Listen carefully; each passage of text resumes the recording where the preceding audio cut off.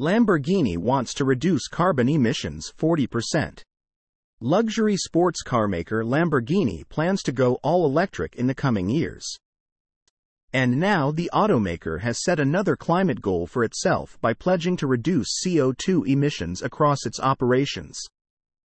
In a press release shared last week, Lamborghini said it's aiming for a 40% reduction in CO2 emissions per car across its entire value chain by 2030. Compared to emissions levels from 2021, the automaker says it plans to do this across its whole enterprise, including everything from production to supply chain and logistics, as well as in the product use phase. The initiative comes as a part of the automaker's Direzione Correttori strategy, introduced in 2021, which seeks to conduct research on the opportunities and challenges of electrification and is aiming for full carbon neutrality by 2050.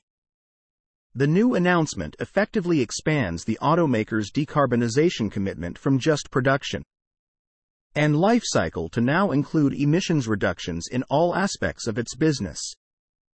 Direzione Correttori is our roadmap to electrification of the Lamborghini range and the path to decarbonization, not only of our Sant'Agata Bolognese facility, but of the entire value chain. It is a holistic approach to our global environmental sustainability strategy, said Stefan Winkelmann, Lamborghini CEO and chairman.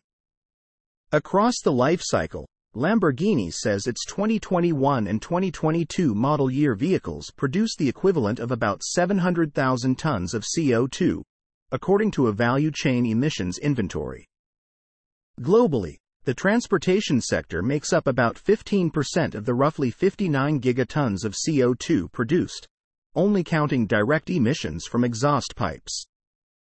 Sustainability is one of the key pillars of our corporate strategy, said Stefano Rutigliano, Lamborghini Director of Strategy. We aspire to be the super sports car company with the most enduring and genuine commitment to sustainability, through an overall vision of ESG issues. We have a dedicated interdepartmental team working toward the implementation of the Direzione Correttori program. Lamborghini launched the Revuelto hybrid supercar in 2023, and the company also plans to launch hybrid versions of the Urus SUV and a second hybrid sports car which will replace the Huracan. Last year, Lamborghini said that it would stop offering internal combustion engine ICE vehicles by the end of 2024. And the automaker plans to launch its first fully electric model in 2028, along with an electric SUV in 2029. Source: reposted and summarized from Zachary Visconti at Teslarati.